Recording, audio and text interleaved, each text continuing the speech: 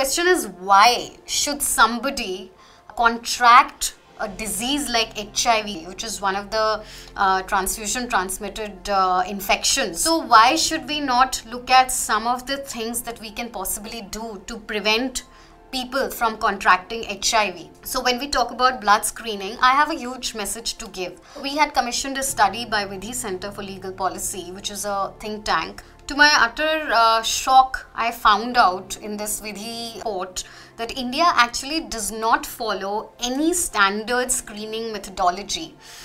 We have about 3,000 blood banks. It's really surprising that it has been left to the whims and fancies of these blood banks as to what blood screening methodology they want to use to test blood bags for such serious infections like HIV, Hepatitis C, Hepatitis B.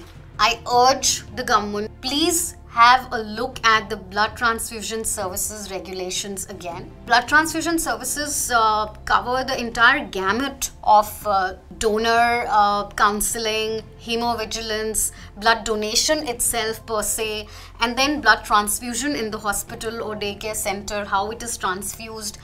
Our prayer would be that please spread awareness to masses, spread awareness to policy makers that blood transfusion services are a very important area, and if we could look at this area once again from a regulation perspective, from an awareness perspective, I think we would be able to control HIV to a great extent.